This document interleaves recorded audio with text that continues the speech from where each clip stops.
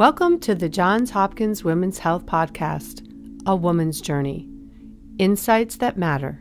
I'm Kelly Gear-Ripken, and I invite you to listen to Johns Hopkins specialists discuss the latest topics in women's health. Now here's your host, Lillie Shockney. Hi, this is Lillie Shockney from A Woman's Journey at Johns Hopkins, and this is our podcast, Insights That Matter. In this podcast, I am joined today by Dr. Denis Antoine, an assistant professor of psychiatry and behavioral sciences, who serves as director of the Center for Addiction and Pregnancy and director of the Addiction Treatment Services at Johns Hopkins Bayview Medical Center. And today we are discussing the issue of when drinking alcohol becomes a problem. So welcome, Dr. Antoine, and thank you so much for joining us today. Thank you so much, Lillie, for having me. I'm looking forward to talking with you more about this topic. So the National Institute on Alcohol Abuse and Alcoholism in 2019, so pre-pandemic, I'll say, reported that there are 14.5 million people ages 12 and up, and it's startling to say that young age of 12, had an alcohol use disorder in the United States. Could you please explain what alcohol use disorder is and the prevalence of drinking alcoholic beverages is in the United States? That's a great question. I usually start out when I hear that type of question by breaking down alcohol use and disorder. Alcohol use is very, very prevalent. And if you look at the statistics, approximately 85% or more of the population have actually had a drink over the course of their lifetime as an adult. And as you mentioned, that age is getting lower and lower with 12-year-olds and teens getting access in different ways, but 85% is the lifetime rate. If you look at the amount of people who've had a drink within the past year, it goes down to about 60 to 65%. But then if you see how many people have a drink in the past month, it's still around 50% for women. So it's very prevalent in how much use occurs. But the question is, what is disorder? And disorder is a little bit different when you get into what causes issues for the person. And I usually frame it as, is alcohol causing a problem for you? And that can have problems in different ways. It can be problems with doing the normal functions of your day-to-day job or maintaining a relationship or getting out of bed with the physical issues that can occur, but to the point where it causes, as we say in our diagnostic manuals, social dysfunction or difficulty functioning the way you would on a regular basis socially. That's when you call it a disorder. So there isn't a cutoff with the amount of drinks necessarily, but it's how it affects your day-to-day life. I'm sure that there are individuals who will say, oh, no, it doesn't affect me at all. I don't have any problem with it at all. But perhaps their family members are saying that's not true. He's missing time from work. He comes home at 2:00 in the morning when he should have been home for dinner at 6. And obviously that difference in opinion, shall we say, I'm sure can make it a whole lot more difficult to get someone in for treatment, because if they're not able to be honest with themselves, then they're not going to acknowledge that they have a problem that needs addressing. There are often ties to alcohol use disorder with other things that we experience in life. And sometimes the alcohol plays a role in that person's life, feeling of positivity amongst other things that are going on. And there can be a process towards accepting that alcohol is a problem. And it sometimes rivals what you would see as grief, where there's a denial, like you're talking about. A person has an issue and there can be a struggle and some anger and maybe even some guilt that they've gone through this process. But at some point, hopefully a person could get to that point of acceptance that this is an issue and that they're willing to let go of the alcohol. But as you pointed out, it can be a process and not everyone walks in at the beginning saying, I'm ready to give this issue up. As I just mentioned in those statistics, starting at the age of 12, and we're talking about kids that are in middle school, at what age should parents sit down and have a conversation with their children about alcohol use? When you're starting to see more social interaction with peers, it's a good time to understand what's going on in that day-to-day basis. And I like to tell a lot of my clients now as adults, you want to have a good understanding of the canvas of a person's life. And probably understanding what the children and adolescents are going through is the best approach. If you come with the approach of, this is alcohol, stay away from drugs. We've had that experience in the 80s of, this is drugs, this is your brain on drugs, any questions? And sometimes that doesn't settle in and sink in with the individuals you're trying to reach. So I would advise at that age, adolescents and maybe a little bit younger, just understanding what's going on and making sure they have good examples of what to follow, things that are healthy activities that will rival and really compete with their desire to want to drink in the first place. That's an excellent point of doing something other than that, rather than defaulting to that. I also think that if they see a lot of alcohol use within their home, that frankly is setting an example, right? It must be okay. Mom does it and or dad does it or both do it, that it becomes normal. And that normalcy can result in youngsters saying, let me try this for sure. You can think of other cultures where alcohol is prevalent. There are countries where the alcohol drinking age is lower than the United States, but often it's that culture of what else is around. It's not just alcohol, and it's not the focal point of everyday life. It's something that might happen from time to time, but he's still going out and doing other things, being very active and involved in other cultures and things in life. So it's that balance to supplant the alcohol as the main reinforcer, as we often say in life. That's the key. And so creating activities for our young people is something I think in society we need to do a better job. Kids are sitting home on their cell phones, right? They're just using their thumbs and their fingers, and they aren't outside playing sports. They aren't doing activities in their neighborhood that involve physical activity. They're visiting at a friend's house and they're both sitting there playing some game, and that's really not in anybody's best interest. I want to see kids back on the ball field and back in the gym and doing things that are going to keep them physically active. Plus, it's good for their general health, too, because we know that young people also are having a weight issue, and it's because they're not as active as we would like to see them be. So we've all heard the term binge drinking, but how does it differ from what is known as high intensity drinking? High intensity drinking and binge drinking are similar in nature. Binge drinking, if you wanted to quantify that, for women especially, that would be 4 or more drinks in about 2 hours. And for men, it would be about 5 or more drinks in about 2 hours as well.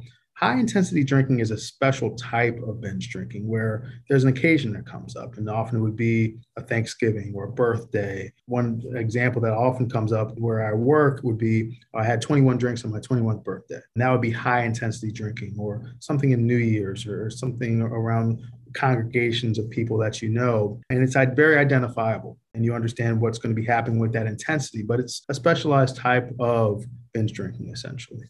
I've seen some billboards, which I've been very pleased to see, that reference feeling a buzz on, or commercials, infomercials on television to start a better job of educating people that if you were feeling what I guess my parents would have said tipsy, I don't think they use the word anymore, that in fact you should not be behind the wheel. And you're absolutely right that there are certain events, milestones and events that happen, like your 21st birthday seems to be a day to go out and drink a whole lot because you can now. A rite of passage, I suppose. But we've just sent kids off to college. They are away from their parents who would have been responsible for their general health, for still having probably a curfew, I hope, what they're eating as far as their diet, etc., and how they're spending their time. Is there special advice to be offered for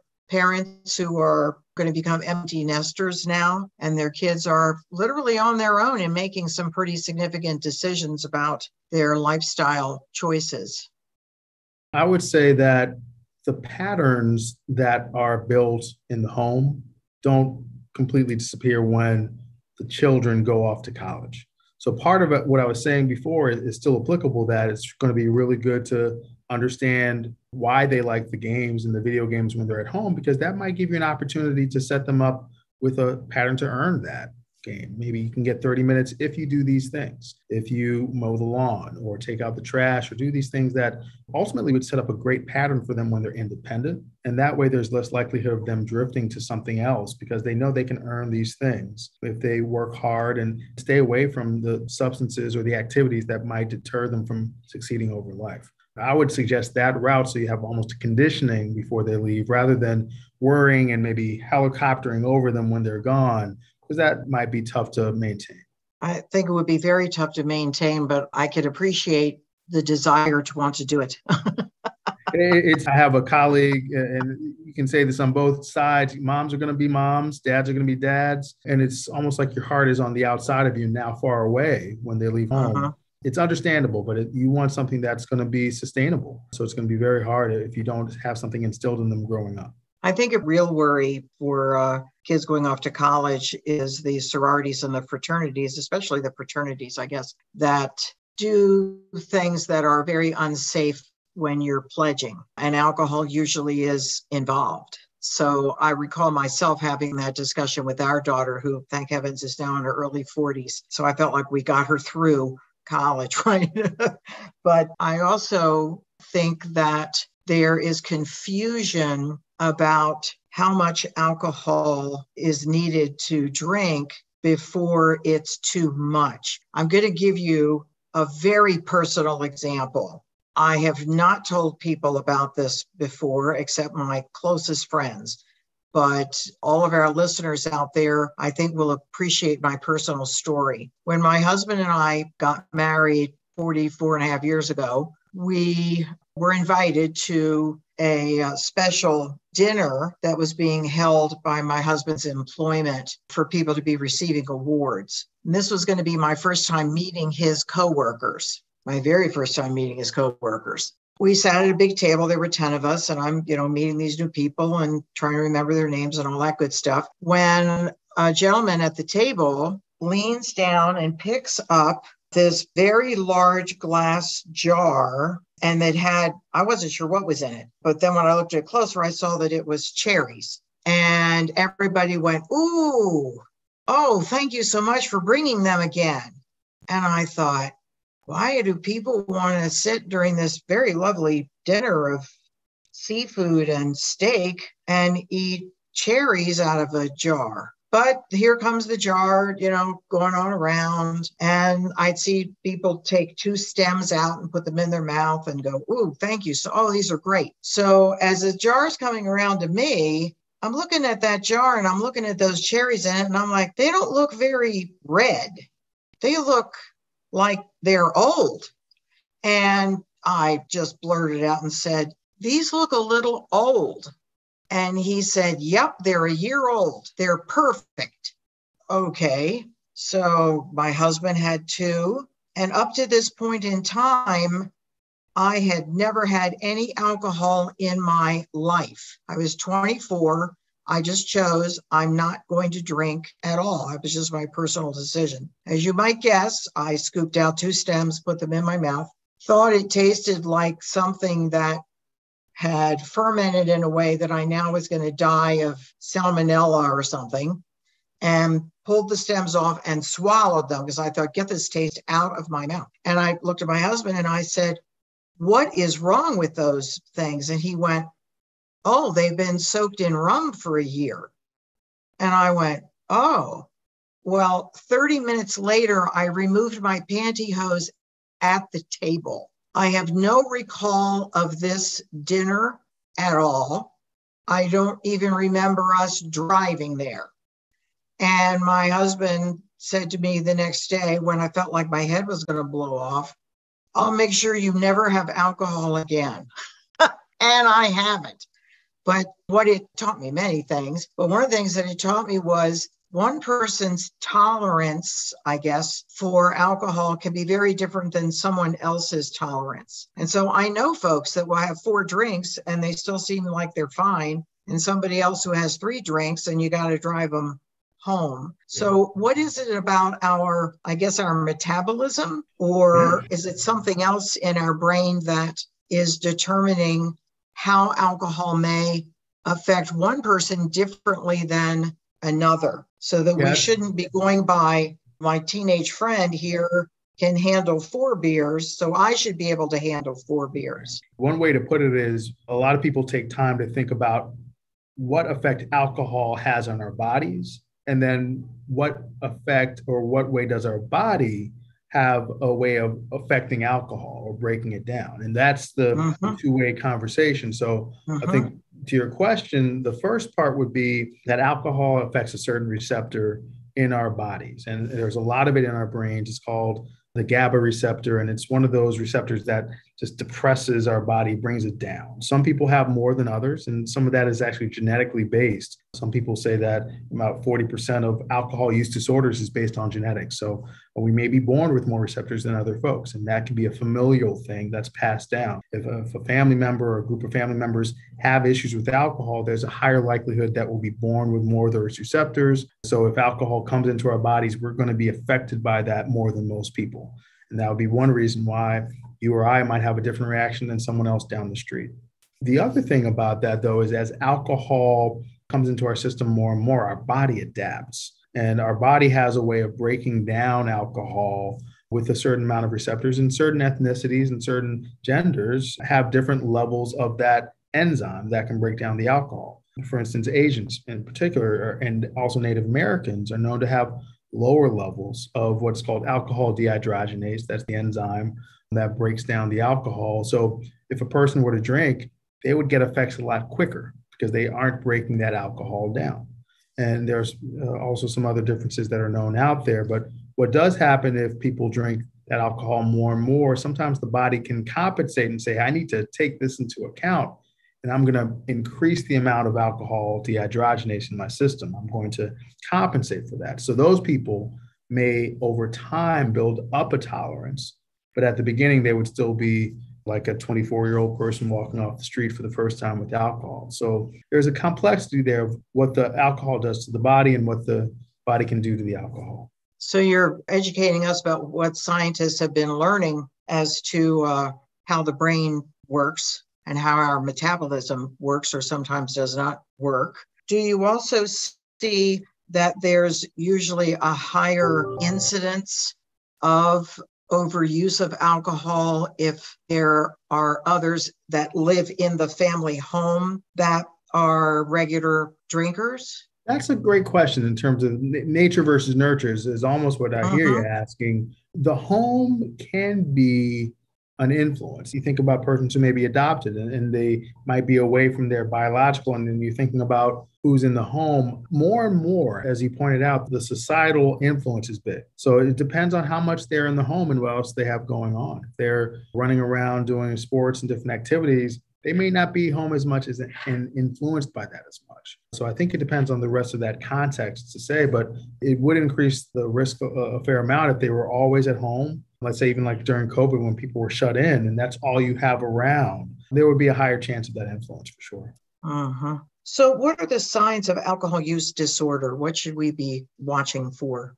I think there are a good amount of things to look out for. And first starts by, as I mentioned before, understanding what a person does on a regular day-to-day. And then as the use disorder starts to set in, the pattern of behavior will change. And you'd start to see things narrow around alcohol. And so I would imagine that person that you talked about at the dinner table, they probably bring that type of thing to most of their dinners and their functions. And that means their pattern of behavior revolves around the alcohol more and more. What you'd also see is people have difficulty doing things that are pretty normal for them. So waking up and going to their job on time or making sure they have something to eat for dinner at the end of the day. Those things start to lapse and lapse and lapse. And I almost think of it like Sisyphus pushing a rock up a hill. Eventually that rock gets bigger and bigger, and it's the alcohol that's weighing them down. Eventually will take over a lot of their life to the point where they would have social consequences and interpersonal consequences and difficulties carrying on their day-to-day life if it gets to that point. Do you find that most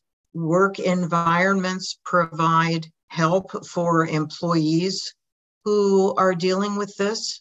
I would say that the help is not necessarily on site, but from an employer standpoint, employers are pretty much mandated to be able to account for anything that might get in the way for their employees. It should be a connection to some type of assistance. Usually there is an employee assistance programs at most jobs through their HR departments. That's something that is required. However, that might be connecting to a provider that's known in the area or identifying ways to get more support if needed, but usually wouldn't be connected with the job directly because there would be a bit of a conflict of interest and commitment there. How effective are these types of alcohol rehabilitation programs? I think the program is the beginning. Sometimes the length of the program can be good and bad. And I say that for a couple of reasons. Some programs, a lot of people call detoxes, where there's quick times to get the alcohol out of the system and make sure you're medically safe. And those have a goal of getting the alcohol out of the system, but not necessarily long-term effectiveness, because you still have to go back to the same place. There's an old story about a prison in Kentucky a long time ago where people would stay for years at a time, and they would get all this treatment, but then they would go right back to the same corner, and right away they would relapse and go back in. That applies to your question about the programs as well, where you can have a good program and stay there, but unless you have a connection and a setup with where you're going back to and changing those, as a lot of people say, people, places, and things that get you in that trouble, it's going to be hard. But if a program works to make that connection and that shift, you might have a better chance. With what frequency is alcohol also tied with drug use? It all goes to the same receptor of the pleasurable response in the brain. So I would say that the pleasurable response is very much connected. However, what we would look at is the amount of times where there's co-use. A lot of times you'll see co-use of alcohol with cannabis. That's a very frequent thing. But you'll sometimes see alcohol and cocaine, because there's a combination of those two drugs that leads to a higher response. But after that, you won't see as much co-use. So I'd say maybe about 30% of the time you'll see some co-use with other substances, but usually would be alcohol that is a predominant thing with other drugs mingled in there from time to time. What other health issues can come about as a result of excessive alcohol use? Alcohol can be a thing that can work slowly on different organs, and then you eventually see things externally. The big organs that you would start to see is as you go down the course of drinking it. It can affect the esophagus. It can also affect the pancreas, which helps break down some of those things. And that's where you can get to some issues with digestion. You talk to people over time that have difficulties eating food, digesting food, and it can lead to those internal issues. And the organ that tries to filter out all of this is the liver. That's where you get to more long-term difficulties with that liver really trying to work hard and breaking down the alcohol, as we talked about before. So the liver can get hard and damaged, which is what we would call cirrhosis. And then eventually it gets so scarred from all that work, it has a hard time functioning, and you can get liver failure from that. One of the lesser common talked about, but very prevalent things that can also happen with long-term alcohol use is that it eats up a lot of the vitamins in the body and really takes them away from helping the brain function. When that happens, people have difficulty with memory, short-term and long-term. And there's special names for that called Wernicke's and Korsakov's dementia. But essentially, it's a byproduct of the alcohol taking all the thiamine and the other vitamins that would help you remember things over time. That's significant, certainly. And I live in the world of cancer at Johns Hopkins. So I also know that there are ties to alcohol use and certain types of cancer that can result in being developed.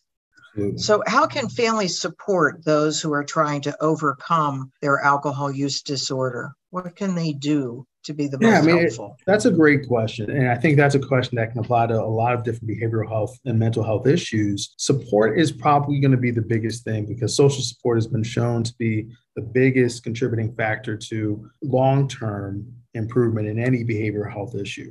Sometimes the dangers that we find is we want to help that person, but we also want to say, you need to stop doing this thing, and we're going to make you do it, and we're going to take all these things away. But that can lead to a recoil sometimes that could be difficult amongst the family and not necessarily sustain the change for the person.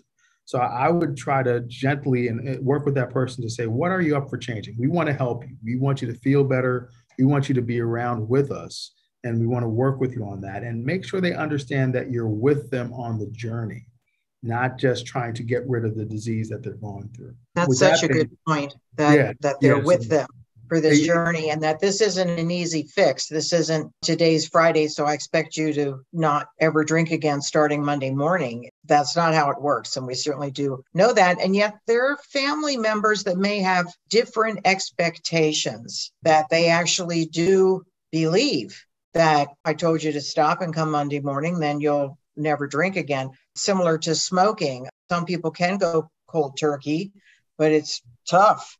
and usually does require a weaning process with the help of some other agents to make up for that nicotine so that you can gradually step away rather than just bang, yeah, I'm done and I won't do it again. Yeah, and I wish we had some of those agents that were stronger for alcohol. I mean, we have some of those agents. And as you mentioned, I think sometimes it's important for the family to set expectations that are reasonable for the person they're trying to help and for themselves to say, I can only help so much. The other person has to contribute. And the medications can be helpful in that course as well for alcohol use disorder. We have naltrexone, which has been around for a while and works for certain people if there's a configuration of those genetics in the brain, as I was mentioning before, and really works better if a person has been known to have a family history and a strong drinking history. We would think about naltrexone and having someone hand them the medication each day so we know it's being taken.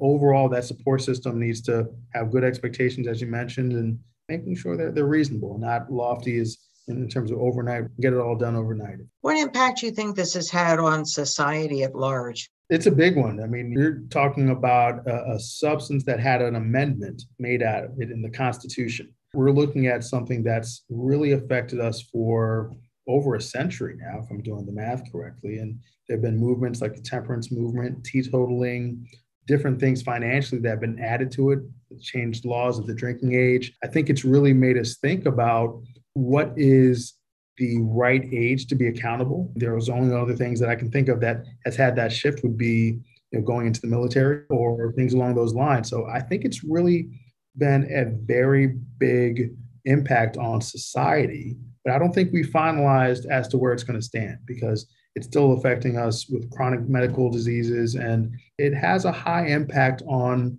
even mortality, rivaling, if not outpacing, opioid use disorder. So there's still a lot more work to be done. You serve as the director of the Center for Addiction and Pregnancy at Johns Hopkins Bayview. What do you see is your role as director about the problem alcohol plays in and after pregnancy for expecting mothers and also for their children? As a director, I'm really working with different disciplines, different providers to make sure there's safe care for the mother and the baby. That starts during pregnancy with making sure there's a great evaluation for the mother to know where things stand, to know if any previous use of alcohol has had any effects on the pregnancy, and make sure there's a safe path to getting towards that delivery without or minimizing any impact on the baby. So I work with obstetricians, gynecologists to make sure we have that approach, and then also counselors to get that social support in place so there's a safe path after the delivery so we can decrease any interpersonal violence or other stressors that might increase a chance of relapse. If someone was planning and hoping, and their family also hoping, to be able to become alcohol free, what is the average length of time from making that personal commitment and hopefully getting the family support they need to when we can say they are now successful? I've heard actors and actresses recently on television when they're interviewed saying, I'm 17 months free of alcohol or 8 months free of drugs, whatever that it might be. Obviously, this is a lifelong situation. It's not, I stopped, I'm done, and I can never, ever deal with this again. It's a constant reminder, a constant, sometimes probably even battle. But what would you say on average would be the length of time? The literature would say that it depends on when a person starts. If they were to start in their teens, usually it's 15 or younger, there's a longer course, if you will. It usually would be accompanied by some other mental health issue that might make things more complex.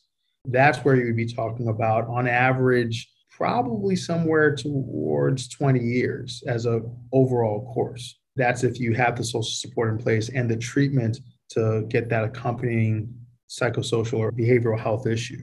When you're talking about people who might start later, there are definitely shorter courses, but the complexity of that makes it hard to say this is the overall number, because a good amount of the time, about 40% of the time, you will find that there's an accompanying mental health issue that might need to be addressed.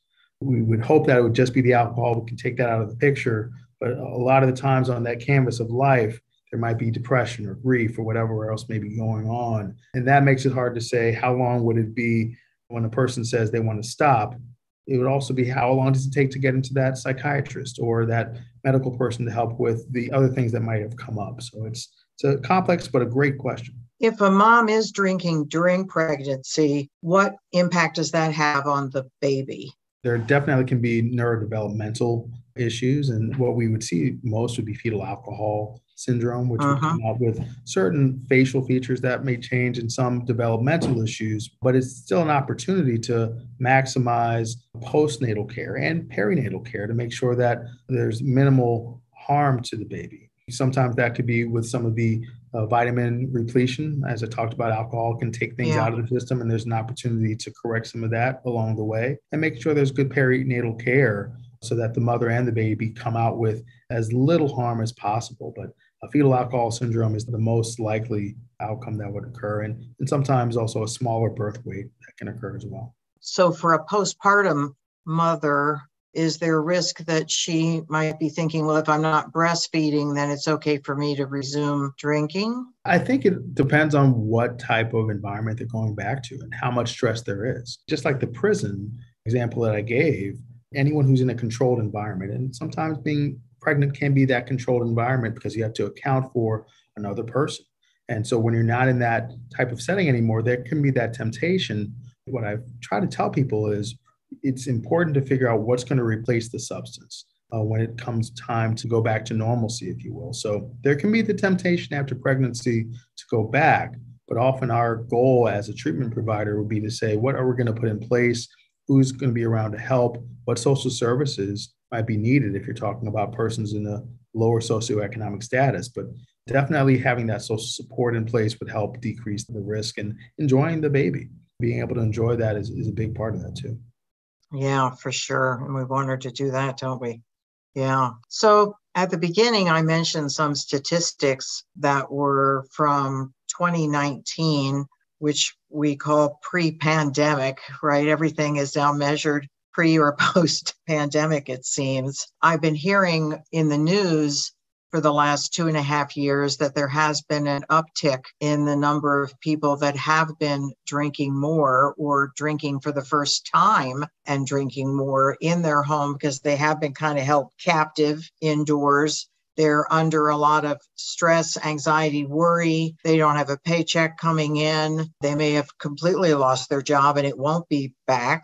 They may have lost a family member to COVID, all kinds of triggers that can create depression, can create great anxiety and a lot of fear. And I realize that some people do turn to alcohol as a way to numb them so that they're not thinking about these worries all of the time. How much of an increase do you think we've seen as a result of the pandemic throughout the United States with alcohol overusage, I'm going to say? The numbers I would base it on would be what we've seen for most substance use disorders across the country, which is around a 33% increase, unfortunately. And it's for the reasons that you just stated. People are in more restricted environments where there's not much to do, with a lot of stress that can be going on. And that is a common story that I hear, that COVID came, and whether I lost my job or lost a loved one or lost a relationship that just wasn't going well, things really have increased, and there's been a demand for these services in a lot of different ways. But I would say about 33%. And there's going to be more, I think, research to see if there's differentiation between men and women on that. But I think the stress certainly has been across the board higher for everyone. What type of research is being done to further our knowledge with this, as well as hopefully create some additional solutions? I think there is research looking at prevention, but then also treatment. And the prevention piece, I think, has a lot of expansion to be done. For instance, we talked about what is used with alcohol, and that's how we know more about alcohol and cannabis. And maybe that energy drinks are usually a precursor to people relapsing. And there's more work looking on that end of things to figure out and predict what might get a person in trouble so we can intervene before it becomes an issue. And I think that's where some of the things during COVID are going to be very unique to look at, since there are more stressors that have come up. In the public health and prevention side, there are a lot of people who are looking at that. On the treatment side, as we would think about for other medications, for instance, opioids, there are medications we can use to block the effects of opioids, but we don't have that necessarily for alcohol. Naltrexone is a medication that's been around for a while, but researchers are looking at what about naltrexone? What about the receptors that naltrexone works on? Can we think about that might make it more effective for persons with alcohol use disorder? That type of genetics or interpersonal, individualized treatment is something that I think will have good promise to see what might change in terms of medications for alcohol use disorder. And then beyond that, figuring out what type of social makeup or what type of social environment is going to be best to sustain the changes. I think that's going to be very important, including thinking about things like spirituality and non-traditional medical things that might be incorporated into a person's care that might be important to them. I'm curious to know, and I'm sure that our listening audience is too, how did you end up specializing in this field?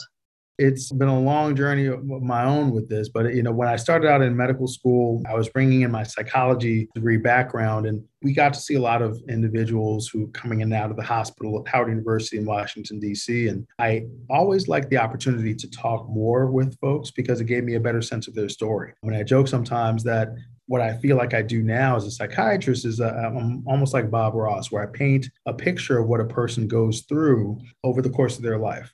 I feel now that going through my training as a medical student and as a psychiatrist, I enjoyed painting that bigger picture, but there's so much room for growth and adding coats and detail to that canvas for persons with substance use disorders that I've gravitated towards that to allow those people to get the treatment they deserve and hopefully train other people to get that detailed canvas themselves so they can help other individuals even beyond my time. So that's why I enjoy what I do. I'm a strong advocate of art therapy, and I hold metastatic breast cancer retreats twice a year. I've been doing those since 2006.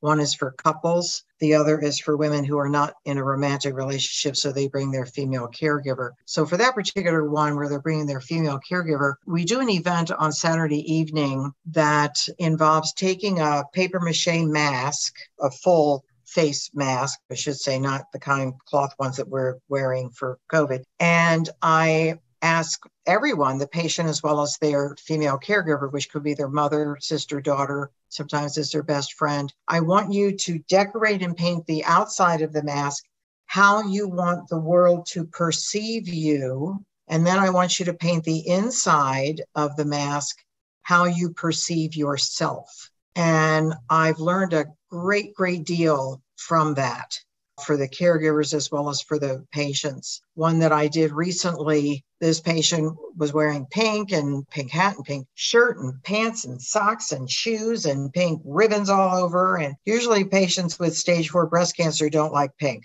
They don't like pink. And she was trying to be upbeat, like a cheerleader for everybody. And I thought, I think all this is a show. I don't think this is real. And when we got to that session, she did a pink mask, right? And put pink flowers all over it. She glued on it and all this. The inside, she painted the mask solid black. Mm-hmm. And I said, tell me what this represents of how you perceive yourself. And she said, I try to be bubbly and happy and perky and wear pink so that people will still want to be around me. They still will want to invite me to go to the movies. They'll still want to spend time with me on the phone. But in fact, I think all that is left of me is breast cancer. Mm. So I say that because I think that would be interesting to have your patients do masks and see how do they want the world to perceive them, particularly their family. Right. And then how do they really perceive themselves?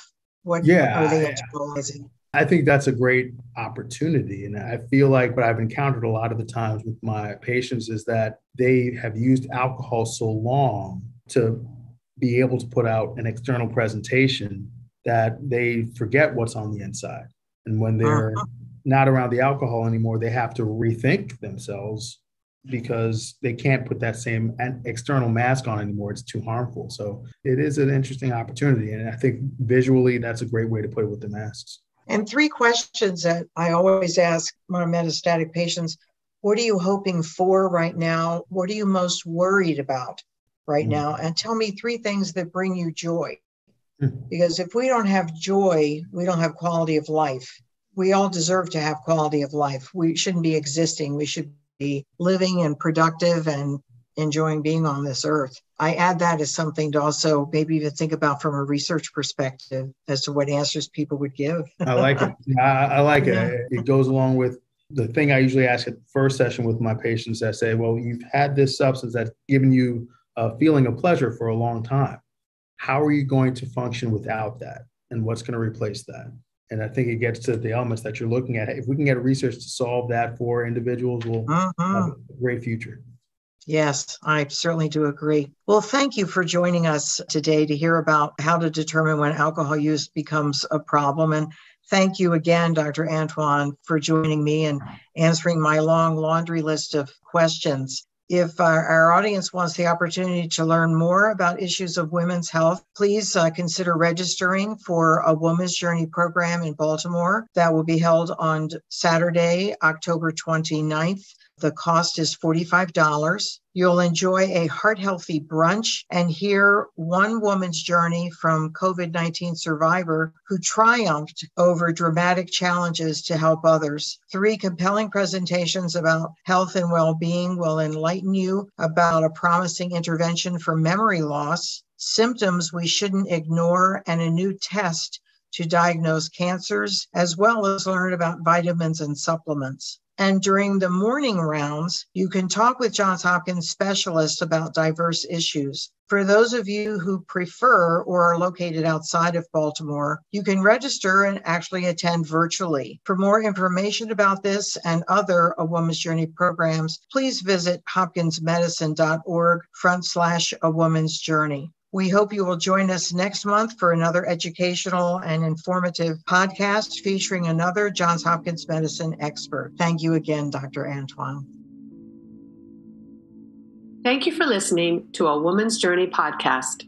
Join me, Kelly Gear-Ripken, your host, Lillie Shockney, and a variety of Johns Hopkins experts on the first Thursday of each month to learn about medical advances in women's health.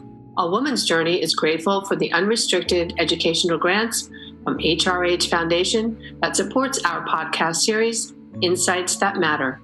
For more information about A Woman's Journey's virtual programs occurring throughout the year and our monthly webcasts and podcasts, visit our website, hopkinsmedicine.org/A Woman's Journey. Like us on Facebook and Twitter, and visit our website at hopkinsmedicine.org/A Woman's Journey. Until next time, stay well.